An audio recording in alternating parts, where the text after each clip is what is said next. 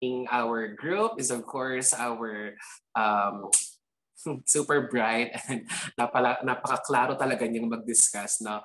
So to continue his lecture, let us have once again Sir Patrick Tejidor. Sir Patrick? Hello po, thank you Sir Jerry. Patrick, yan, okay, thank you po Sir Jerry. Okay, so let us proceed na po dito sa ating lecture on analyze stage. Papapansin nyo, nasa step 5 pa lang tayo. First step pa lang sa analyze. Baka mapansin nyo, 140 na, mas madali na po yung mga susunod kasi ang pinaka-critical po talaga sa paggawa ng CI project ay pag-identify ng problem saka yung paggagawa ng solution. So, huwag kayo masyadong kabahan, mas maikli po yung mga susunod ko na mga slides. So, gaya nga po na nabanggit ko kanina bago mag-present si Ma'am Ternate, ito po yung mga common mistakes po na nangyayari kapag nagko-conduct po tayo o nagagawa tayo ng root cause analysis. Yung first po is missing link between causes. Second is focusing on the who, not on the why. Ito yung na-mention natin kanina. Third is causes identified are not non-standard occurrence. Number 4, causes are disguised as solutions. Yun nga yun, yung kanina, yung paggamit natin ng mga terms na lack. Number 5, bias in identification of the causes. Minsan, ito hindi maiiwasan to kasi di ba 5 lang kayo sa group. Minsan, nagkakaroon din ng bias sa pag-identify ng cause ng problem kasi may common kayo na parang ito yung nakikita nyo. Kaya dapat mas holistic yung approach kapag nagkakaroon ng root cause analysis. And sixth one is causes that begin with no, none, lack of, or discourage. Yun nga yung kanina. So, explain natin ang mas malinaw, ano? Common mistake number 1. So, missing link between causes. Ang problem dito, students are unable to correctly follow test instructions. Ito yung sample natin. Why? Test instructions are long. So, ano pong mali dito?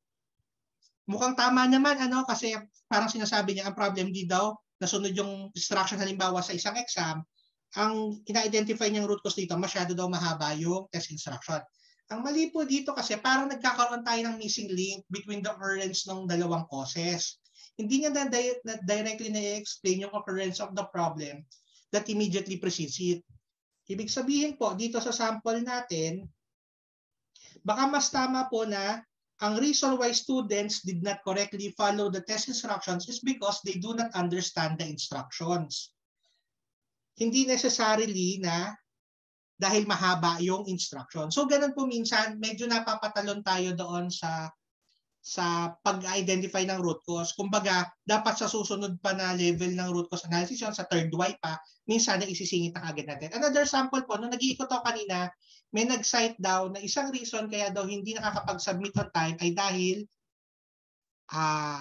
poor internet connectivity. Yun yung nailagay kaagad na sa first why niya. Parang tumalo na kaagad tayo. Masyado siyang merong missing link between the two causes. Parang hindi naman directly may co-correlate mo na kaya hindi ka nakapagpasa kasi poor yung internet connection. Baka meron kang na-miss out na root cause na dapat nag-fall muna in between those two. So yun po yung first common mistake. Second po, focusing on the who, not on the why. So as mentioned earlier po, a good why-why analysis is one where the identified causes are system-based rather than individual-based. Kasi po yung proseso po yung tinitingnan natin dito, hindi yung tao na gumagawa ng proseso. So it is not mainly about who committed the mistake or who is responsible for the mistake, but rather why did the mistake happen? Bakit ito nangyari? So we need to identify what are the underlying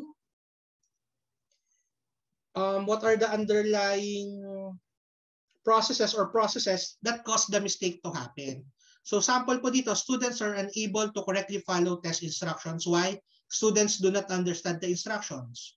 Root cause, ang lagay niya dito ay teachers are incompetent in giving instructions to students. So ito po mali kasi nagpo-focus siya sa tao, hindi po doon sa proseso mismo. Third common mistake po na usual na nangyayari, causes identified are non-standard occurrence. Sample problem, preparation of projector in class take more than 10 minutes. Ang in-identify niyang reason why, brown out.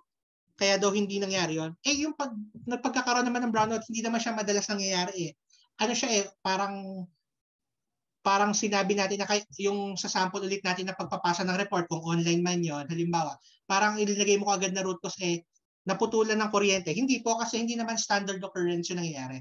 Kung hindi siya standard occurrence, hindi po siya pwedeng i-cite as root cause kasi hindi naman siya laging nangyayari.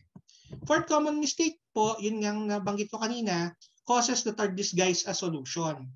So, sample problem, giving of instructions for group activities take more than 10 minutes. Bakit daw po yun nangyayari? Instructions of teachers are unclear for students. Root cause daw after that ay lack of training for teachers in giving instructions. Ano ibig sabihin ng disguise as solution?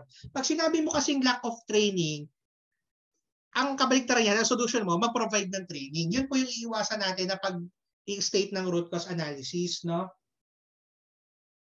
Kasi sinasuggest na kagad niya na ang solution is providing training for the teachers on giving instructions. Ang tanong, will the training solve the problem? Not necessarily true. Kasi hindi natin na-identify talaga ano ba yung reason bakit hindi naintindihan ng hindi naintindihan ng students yung instructions ng teacher. Posible na mayroon pang iba doon sa sistema. So iiwasan po natin yung gano'n na mga pag-state ng root cause, yung nag-disguise as solution. Common mistake number 5, bias on identifying or bias in identification of the causes. So, dito kasi nag-a-assume ka na ng root cause between conducting the analysis. Naalala niyo yung sample ko kanina? Yung sabi ko, merong common problem na na-encounter sa DO. Halimbawa, yung students are unable to submit their, ang tawag niyo dahil sa pinapasa ng students ngayon, Sir Jerry, ikaw nakakausapin ko, yung pinapasa ng students na output, ngayong naka-module sila, yung mga activity sheets ba yung pinapasa? Worksheets po. Yung worksheets. Sabihin natin ang problem natin na in-identify students were unable to submit worksheets on time.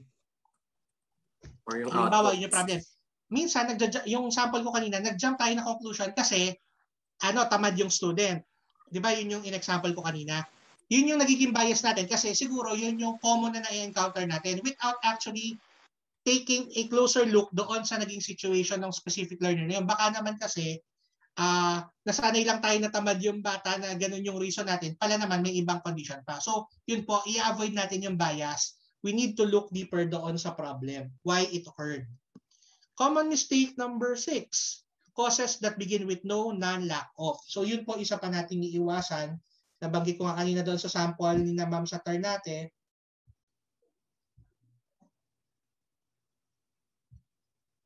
Number 6 na nga ba tayo, sir? Teka. Ayan, number 6 nga. So number 6. Causes that begin with no, none, and lack of. Dito sa sample na naka-project po sa screen nyo, ang nakalagay po, problem, giving of instructions for group activities take more than 10 minutes. Why teachers write the instructions on the board? Root cause daw, no visual aids. Bakit natin i-avoid yung paggamit ng no visual aid? Kasi pag yung mga root cause na in-identify mo na nagbibigay sa ganyan mga words na no, none, lack of, kagad siya parang pinuputol mo na kagad yung root cause. Kasi may solution pa na kagad kailangan magkaroon ng visual aid, parang ganon. So hindi mo siya mas napapalalim pa, bakit ba hindi na isulat, hindi nakapag-provide ng visual aid, parang abruptly na puputol na kagad yung YY analysis mo. Kaya pa, wait po. May nakabukas na mic.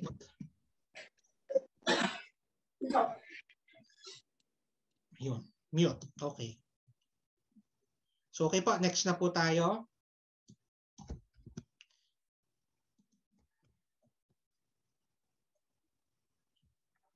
So, paano ba natin ma-identify kung yung dulo ng YY na cause natin ay yun ang pinaka-root cause? Actually, mahirap po talaga to. Depende po to sa sa cases . Ang usual po natin, ito po, tanungin natin yung 3 questions na to para masabi natin kung yun na talaga yung pinaka-root cause. First question, would the focus problem statement have happened if this cause is absent? If ang sagot po natin is no, root cause na po yun. Another, if will the focus problem statement recur as a result of the same cause even if the cause has been corrected or dissolved? If no, root cause na po yun. Ano ibig sabihin po nun? Uulit pa daw ba yung problema kapag na-correct mo na yung na-identify mo na cause? Pag hindi na po uulit yun, once ma-solve mo na yun, ibig sabihin, yun na po yung root cause. Ibig sabihin, correctly mo na-identify yung root cause. Third question, will solving the cause lead to similar focus problems or events? If no, it is a root cause. For the 3 questions po, if yes ang sagot nyo, meron pa po mas malalim or underlying cause. So usually, dyan po tayo tumitigil sa pagtatanong or sa pag-identify na root cause. Ibig sabihin, yun na yung pinaka-root cause ng problem. So ano-ano pa ba yung ibang checkpoints to determine kung yun na talaga yung root cause? If there is a logical dead end or multiple broad causes when you dig deeper? When the cause is dissolved or addressed, when there is a logical sense that the problem will be corrected, reduced, or prevented. It can be influenced and controlled by the team. Everyone agrees and clearly sees how the cause can help solve problem. Isa pa po palang terminal, natin, hindi na tayo magtatanong ng why kapag na-identify na natin yung ganito cause. Kapag hindi na, beyond our control na yung susunod sa kanya.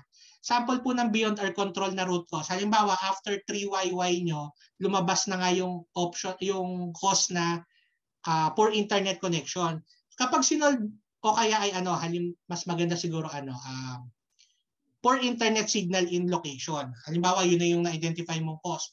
Kahit naman isolve mo yung poor internet connection, hindi mo pala kayang isolve. Hindi mo pala kayang isolve yung ganung problema kasi beyond your control, titigil ka na rin po doon. So yun po yung mga checkpoints natin sa root cause analysis. Okay po. So that sums up po yung ating step 5 sa root cause analysis. So we will now proceed po sa next step po, step 6, yung developing solutions.